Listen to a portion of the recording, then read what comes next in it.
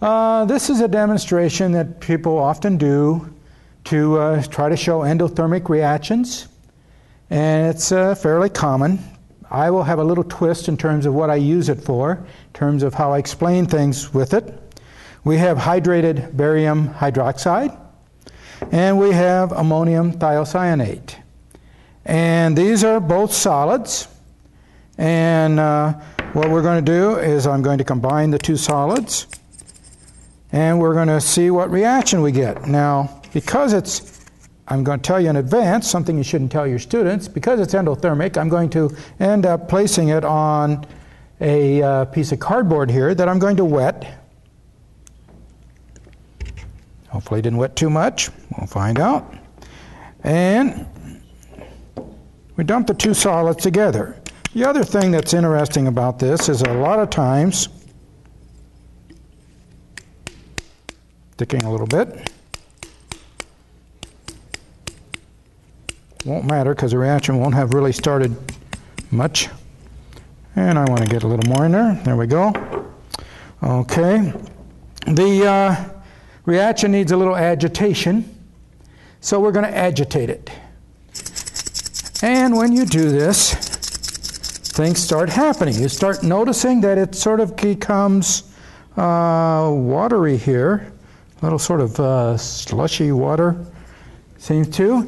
The other thing that happens is that you can see on the surface of the flask that there's condensation occurring. That's like wintertime. The flask is getting cold. Now I'm going to set it on my piece of cardboard. It's obviously quite cold. The other thing about it is when I opened that, I could tell one of the products. There was a product there, and you can end up having kids or so find out about the product, but you have to waft it toward your nose, and they will recognize the product as ammonia. So ammonia was a product of this. Now, if it's cold enough, you can end up lifting it up. It has frozen the water to the cardboard. People do this with wooden blocks, but that's often is not quite as successful as using cardboard. Cardboard doesn't have as much mass, and it's also very easy to just grab a piece of cardboard and cut it up and use it for this. So this is a nice reaction to show something is endothermic. But let's go a little bit farther. Why are reactions endothermic? Now, there are various reasons, but one of the things that we teach people about is bond breaking and bond making. If I have a bond, to get the material apart, I have to break the bond. To break a bond, I have to put in energy. So it takes energy to break a bond. And conversely, although not as obvious in one's mind, when bonds are made, energy is released. So what I would like to do is count the bonds here that were broken and count the bonds that are made. So let's go to the blackboard. I have my two chemicals. There's barium hydroxide hydrated with 8 waters on it. And it reacted with ammonium thiocyanate. Both of these were solids to start with. And we produced a product. The product that we produced, we could smell one of them. That's ammonia. So we have ammonia, which is a gas, and we can tell that there's a precipitate in there. The precipitate is barium thiocyanate. So that would be BaSCN2, and we have one other product because we had the thing become wet and solution, we had water. So we have a product of water.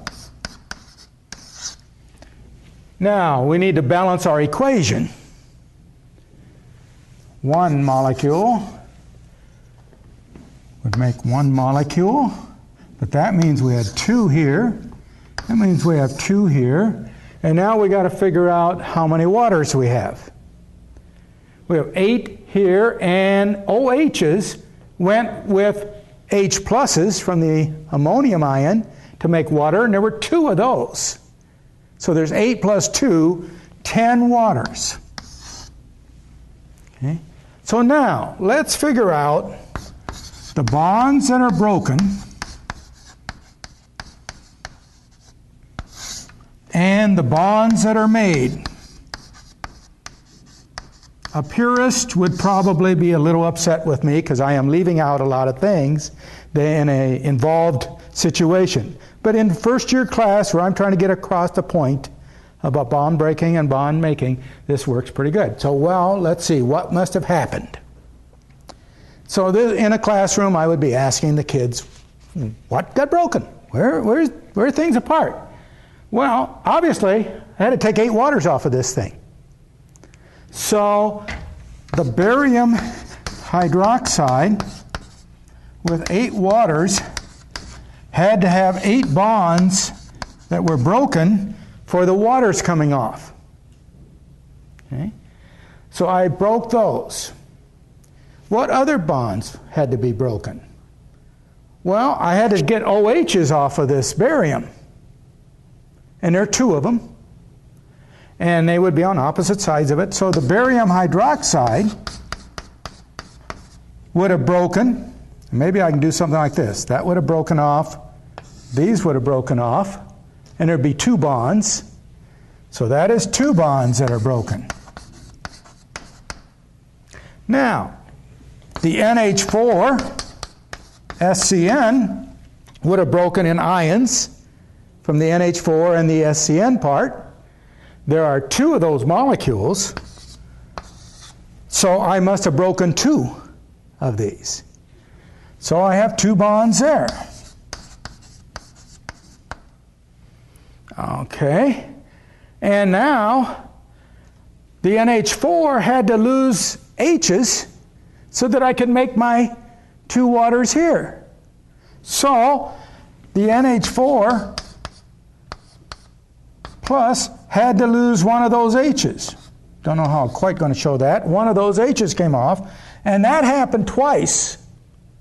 So there are 2 bonds here. So let's count the bonds that I claim are broken. 8 and 2 and 2 and 2 make 14 bonds. 14 bonds are broken. Let's look at the bonds made. Okay. The ammonia. Well, that was a remains after the H plus came off. So there's no bonds made there. The barium thiocyanate. Well, there are 2 of those. They would have been on opposite sides of the barium after they combined. So there'd be 2 bonds. So the barium thiocyanate would break and we'd get 2 bonds. I'm sorry, didn't break, got made. 2 bonds got made when this got made. We got 10 waters. 8 of them were originally in water form.